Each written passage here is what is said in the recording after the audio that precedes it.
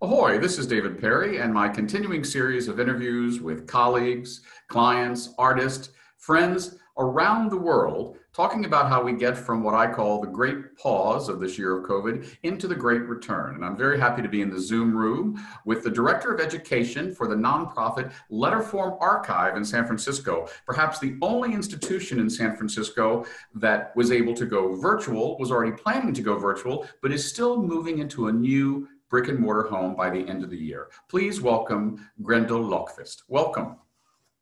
Hi, thank you, David. It's a pleasure to be here. So what has this year been like for someone doing education around font and the history of writing and communication in this strangest of years?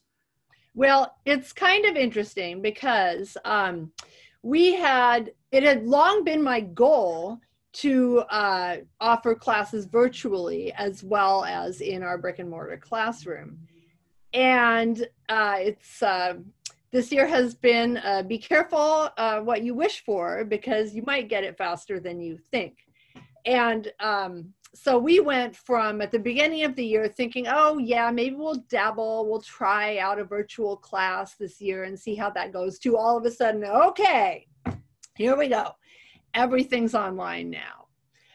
We did have to make some adjustments to our curriculum so just to give a little background here, I'm education director at Letterform Archive, and we have a year-long postgraduate certificate program in type design. And our students were in the middle of their second term of this 3-trimester program when COVID hit.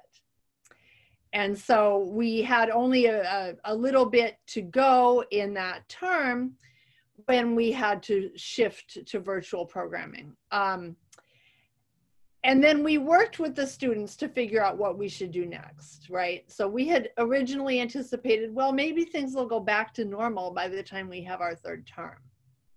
They didn't. So now we're looking, we all agreed to postpone our third term until the fall, when we assumed we'd be going back to normal. And now we're looking at a virtual third term. It's interesting. Every time I hear anyone use the word normal, they all do this now. It's normal. Oh, right. I think it may even become the new American Sign Language version of normal. People are just going to do that. As a teacher, as an educator, what has been the most challenging part of this? Has it been the technology, or has it been navigating the relationships and curriculum adjustment that has now by force been forced upon you? Well, the thing about Letterform Archive and our program that is so appealing to students is that we are the home of over 50,000 original works of graphic design history. And in addition to being education director, I also teach. In the program, I teach type history and theory. And I usually give a slide lecture for about half the time, and then I bring out physical objects of graphic design history to show the students, so the students can look through them and see the kinds of original pieces that we've been discussing in the lecture. And they actually get to hold them and flip through them and blah, blah, blah, and ask questions. And so that part is not reproducible. I mean, fortunately, we have the online archive. So at least students can zoom in really closely on the artifacts and even see like the pores in the vellum or the little fibers in the paper practically. But it's still not quite the same experience as being able to flip through, a 17th century manuscript or printed piece on your own. When do you think you will be able to do that? Pick up that piece of parchment and flip a rare book with your carefully placed white gloves again for Letterform Archive. I know you're moving into your new space sometime after Labor Day this summer, but when do you think you'll be able to welcome students back? Okay, so first of all, I have to disabuse you of the notion that we use white gloves. You just wash your hands with soap and water. And that's actually shown to be a better way to handle archival materials, believe it or not, because with the gloves that may improperly fit one's hands, you're liable to, you're more likely to tear something or catch the glove on something. Whereas if you just wash your hands and dry them prior to handling the material, then you've got much better control and you're not going to transfer anything. So Letterform Archive was already COVID ready by washing your hands. That's exactly right. We had a little joke there.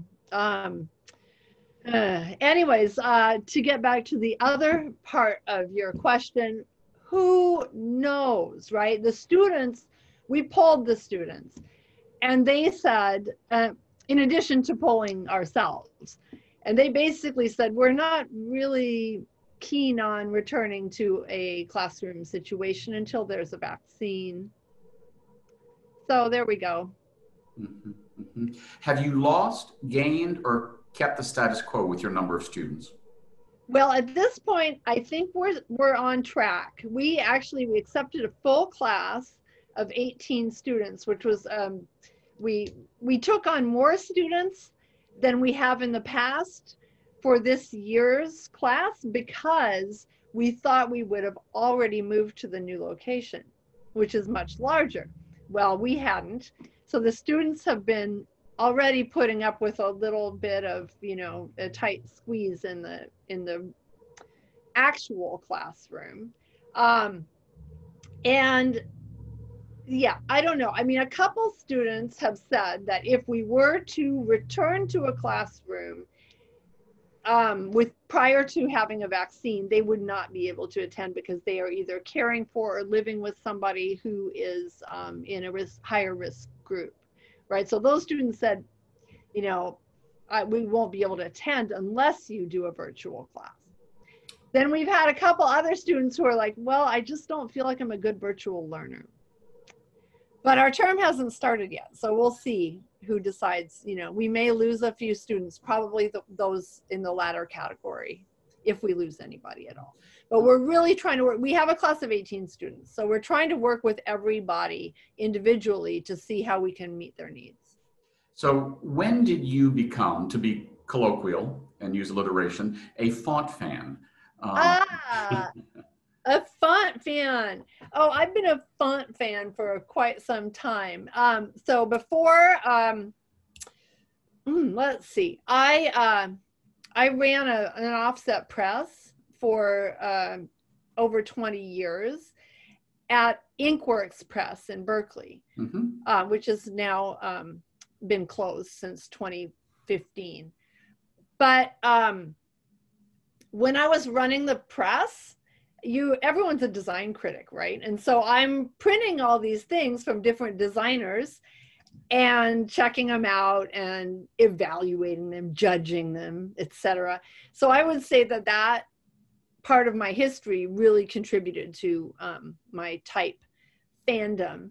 In addition to that, when I was a student, when I was learning how to operate an offset press, I also took some typography classes because that was part of the certificate program at City College where I studied. And I liked that a lot. And I thought, ooh, maybe I could design a typeface. So I took a class in the program Fontographer, which was the type design program at the time. Now it's we have other tools at our disposal that are maybe a little easier to learn. I'm not sure. Anyways, I did design a couple typefaces. Yeah, I was going to say, so what is the Grendl Löfkvist font? Do we have it? Well, I never published because I can't. I'm very politically progressive, maybe even radical. And so I thought when I had developed a couple typefaces, I was like, ooh, what's the measure of success? Mm-hmm. You know, it's like to sell your typeface to the Gap or, you know, some multi-Chase bank or whatever. Like, ooh, maybe that's not for me. But I didn't stop loving typefaces or encouraging the development of typefaces. I just didn't see myself in that role. However, I'm a calligrapher also, and I love black letter. So that's one thing. Maybe someday I'll return to the font design aspect of this program and do my own black letter typeface. So describe your, well, there is no typical student anywhere for any curriculum, but in general, who are the people that come to you and to Letterform Archive to learn this? Are they people who are working for things like The Gap or Apple, filmmakers, creative directors, or just students who want to take part in this, or all of the above? So we have a variety of students from different walks of life, but in general, I would say they're mostly graphic designers who are not necessarily looking to become type designers, but they want to add another tool to their graphic design toolbox. You know, because some clients may come and wish for a custom logo or even a custom typeface, and they can say, oh yeah, now I can offer that to you as well. What is your, this is gonna be a hard question for you, I'm sure. Is there one favorite artifact or document in the collection of Letterform Archive that every time you see, either virtually or reality, you say, wow, that's why I love this? I swoon.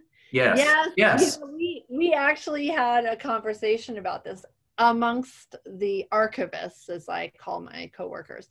And we were asked, what would you save in the event of a catastrophe, right? What was the one item that you would save from the collection? And I was just like, don't ask me that. How can I single out one item out of this magnificent collection of beautiful works of graphic design history? But I will say that Rudolf Koch is one of my very favorite calligraphers and type designers, and I would save anything that he had done, right? Especially original works of calligraphy, because that is irreplaceable. Yeah, I remember a few years ago, my husband and I were in Cassino, Italy, and we went to the museum at Monte Cassino. And I forget it, I used to know it because I was in Catholic school, learned at least one thing from that, Latin. Over the door in Latin, it says, where it was, as it was. It was completely rebuilt after the horrible bombing of World War II, but all the incredible, precious, illuminated texts had been taken away before the bombing. A lot of people don't realize that.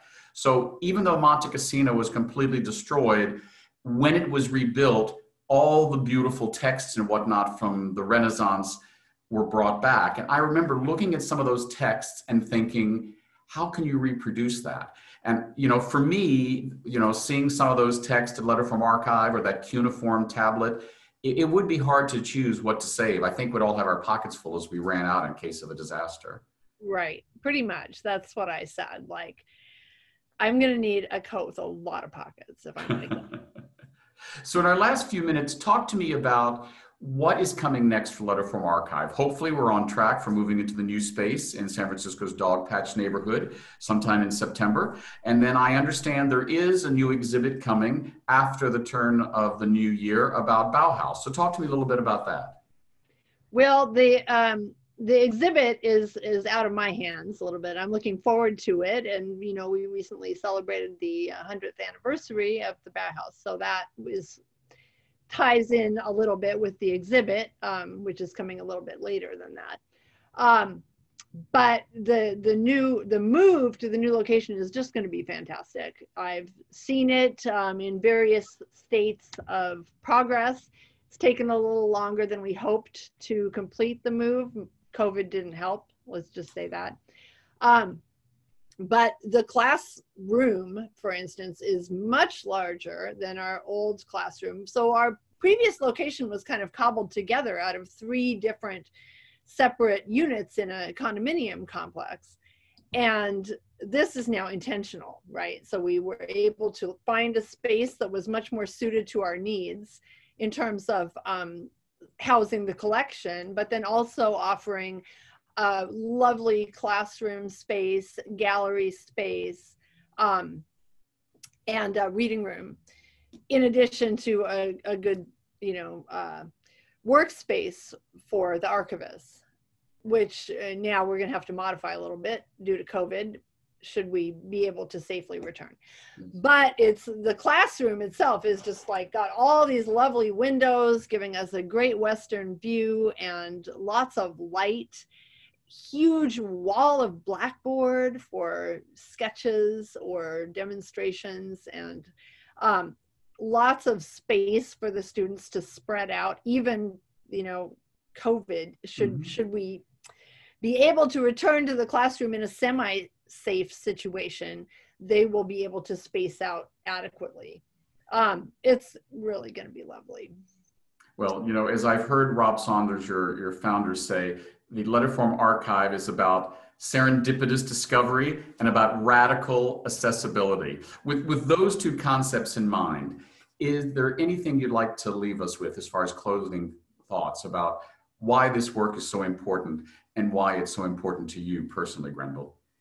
Well, the radical accessibility part is super important, and I really admire the way Letterform Archive has made these documents available to anybody who wants to see them. Whereas normally they would have been sequestered in a private collection, or maybe in, you know, in the stacks in a museum, inaccessible. And here, not only can you see them, you can physically interact with the objects, and that makes it radical. And one thing we have been focusing on lately is increasing our accessibility even more to populations that have been traditionally underserved by museums and archives, et cetera. And so we've been doing some outreach to local high schools in our new neighborhood in the Dogpatch, Bayview, Hunters Point area, to see if we can bring our program and once it's safe, right, bring our books and our artifacts into those classrooms to just expose the kids to this magnificent archive and piece of history that they may not normally get access to. And we've also been working with the Prison University Project. We obviously can't go to San Quentin now, but we are going to be sharing our video archive with them as well, as soon as we get the videos captioned, which is another aspect of radical accessibility that we're now focusing on, is making our archive more accessible to everybody. Well, thank you so much for keeping on during this most challenging of years. We've been speaking with Grendl Löfkvist, Director of Education for Letterform Archive. Here's to Letterform Archive and its continuing commitment to radical accessibility. This is David Perry. Ahoy.